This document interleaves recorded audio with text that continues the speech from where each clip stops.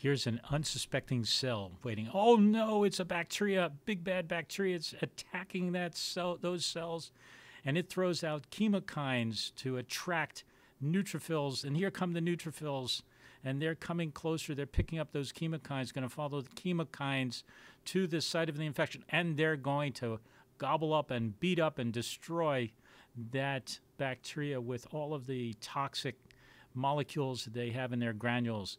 And now along come the dendritic cells, and they're going to follow the chemokine pathway also. And they're going to pick up the pieces of the bacteria. You watch. They're going to pick up that piece of those bacteria, gobble them up.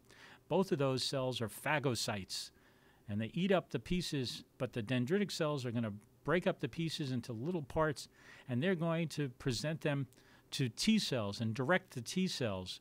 Dendritic cells direct the T cells as to what type of response is needed. And they get the T cells excited, and the T cells get the B cells excited, and the B cells make antibody. And there goes the antibody.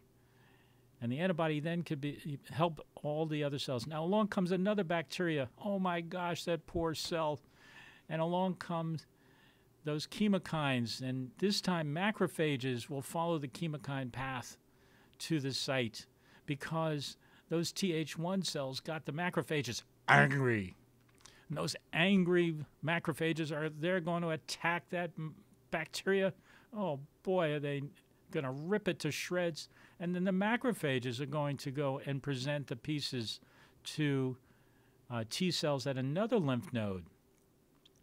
And they're going to take them to the lymph node and get the macrophages are going to present pieces of the bacteria to the T cells. The T cells are going to get excited, and these are Th2 T cells.